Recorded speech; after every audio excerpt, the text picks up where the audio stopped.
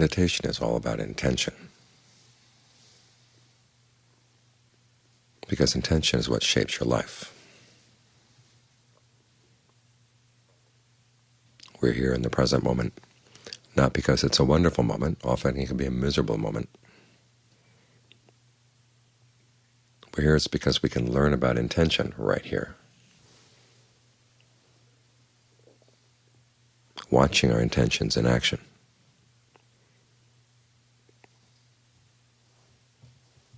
We start with the intentions of goodwill. That's why we have that chant on goodwill for yourself, goodwill for all beings.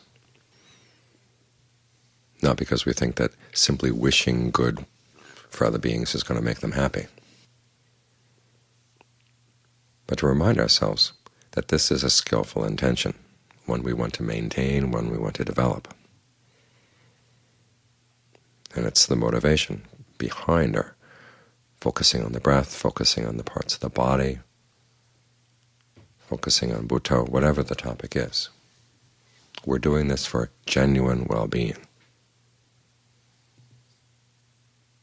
Our well-being, the well-being of all those whose lives we touch. We want to maintain that attitude of goodwill all the way through. You focus on the breath because you know the mind can find true happiness only when it is still, only when it has a sense of solidity, of not feeling threatened by the changes in the world around it.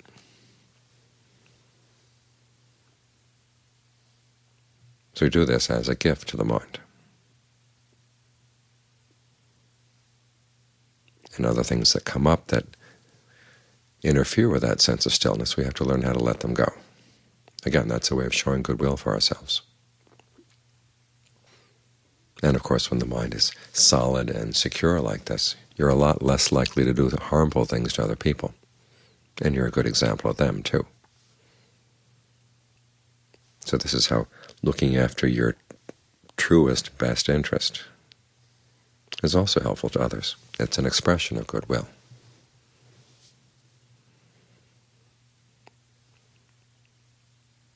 At the same time, while you're here in the present moment, and as the mind gets more and more still, you can begin to see the operations of intention.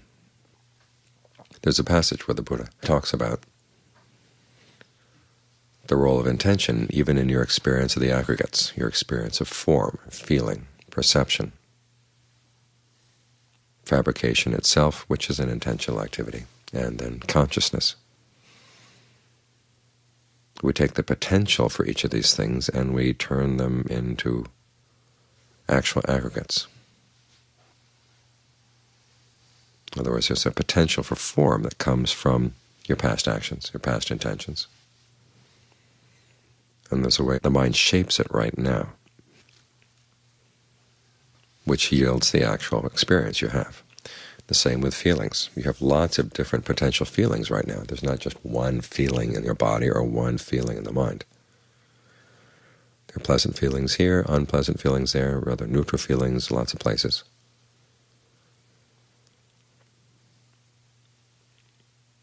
And there's an element of intention that goes into how you experience these different things.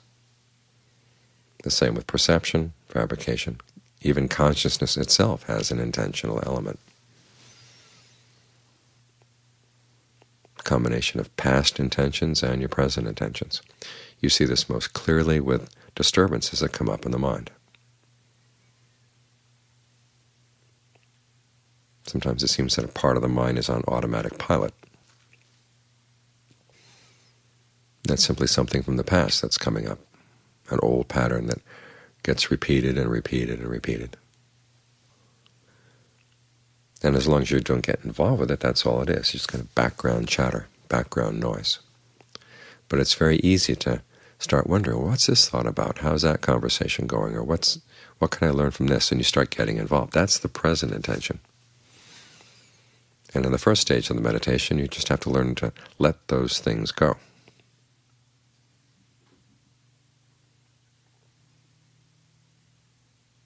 In other words, leave the background in the background. And you focus on what's in the foreground, the breath. And you want to keep that in the foreground regardless.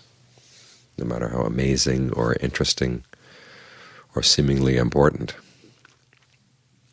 those other thoughts may be. They're not what you want right now. You really do want to work on getting the mind settled in with the breath. So every thought that is helpful in keeping you with the breath, and this includes thoughts of goodwill, reminding yourself this is your best way of showing goodwill for yourself, is developing the qualities of alertness and mindfulness and ardency around the breath. When there are worries about the future, you can remind yourself that you have no idea what's actually going to happen, but you do know that when things get bad, you're going to need alertness, mindfulness, concentration, discernment, all these other good qualities that you can develop only through meditation. So your best way of preparing for the future is by getting back to the breath.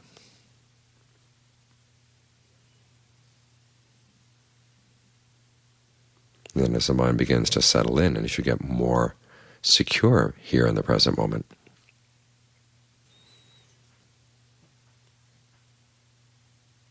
you begin to see more easily the stages through which the mind does go slipping off.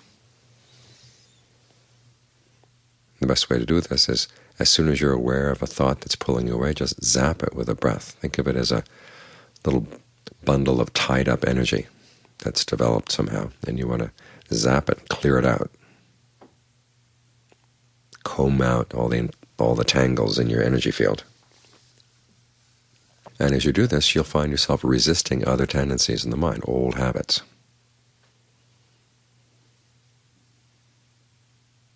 And that's when you see very clearly, oh, this is why I go after those things. There's a certain sense of curiosity sometimes, and other times it's a sense of obligation. And you can ask yourself, why? It's just a tangle of energy. So it's not the case that you're going to be doing concentration practice and then say, okay, I have enough concentration now we can do insight.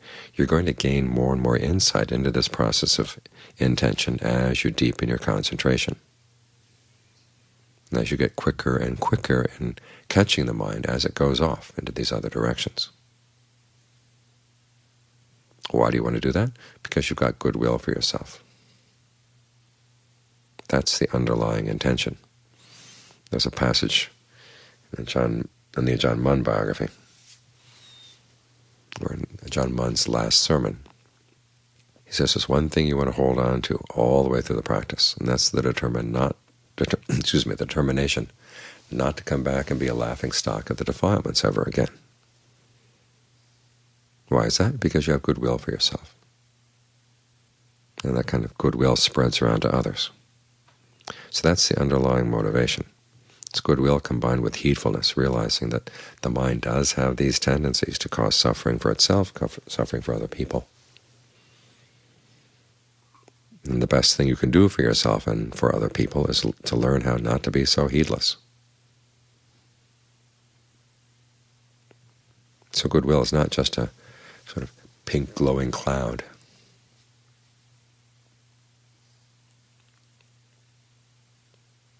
That you spread out in all directions.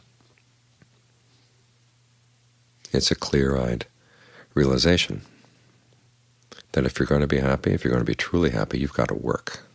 You've got to understand this process of intention. And the more you understand how intentions gather together and build things in the mind, the more skillful you're going to be in how you develop skillful intentions, abandon unskillful ones, shaping your life and the life of everyone around you in a much better way.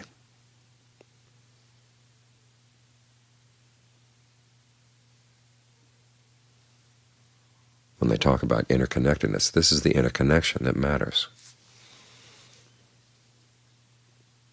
The fact that your actions have an impact not only on you, but also on the people around you. So you want to be responsible. Because the interconnections of our karma can be so destructive, so harmful to one another.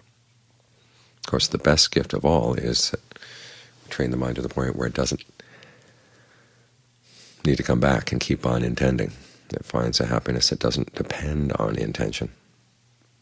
because that's the kind of happiness that doesn't need to feed on anyone else. As long as you take on the identity of being a being, then you have all the qualities of the mind that keep heading you in that direction. There's going to be feeding, there's going to be some harm. And when you don't see that, your intentions get covered up. This is why the teaching that interconnectedness is such a wonderful thing is a really harmful teaching, because it's simply a way of painting over a lot of the less attractive parts of our interconnections with one another.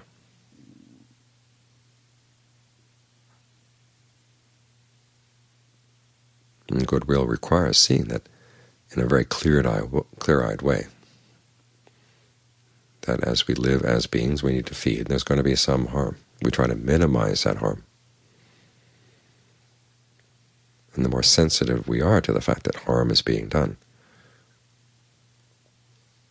the more skillful our intentions are going to be, until someday we reach that point where we understand intentions so thoroughly that we can free ourselves from them and find a dimension that doesn't depend on anything at all, doesn't require any feeding, doesn't require any intending.